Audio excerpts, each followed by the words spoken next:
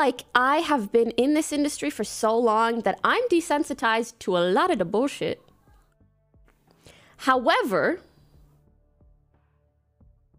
and I try to give people the benefit of the doubt real hard, but something that you cannot gloss over is, as hard as he's trying to make his perspective seem logical, he is completely ignoring the fact that he ultimately based this off of her gender.